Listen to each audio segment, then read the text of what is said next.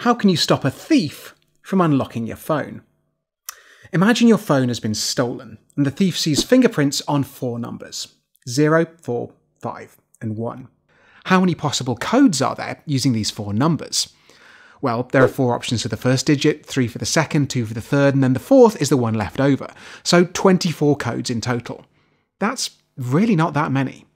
Now imagine you repeat one digit. Say your PIN is 0450. There are only 12 possible codes with a 4, a 5 and 2 zeros, but the thief doesn't know which digit is repeated, so there are another 12 with 2 4s and 12 more with 2 5s, for 36 total combinations. 50% more than with 4 different digits. Scaling this logic up to a 6-digit PIN, 6 different digits gives 720 combinations, but 6 digits with 1 repeat leaves the thief with a whopping 1800 codes to try. So head over to random.org and pick a 6-digit code with 1 repeated number right now.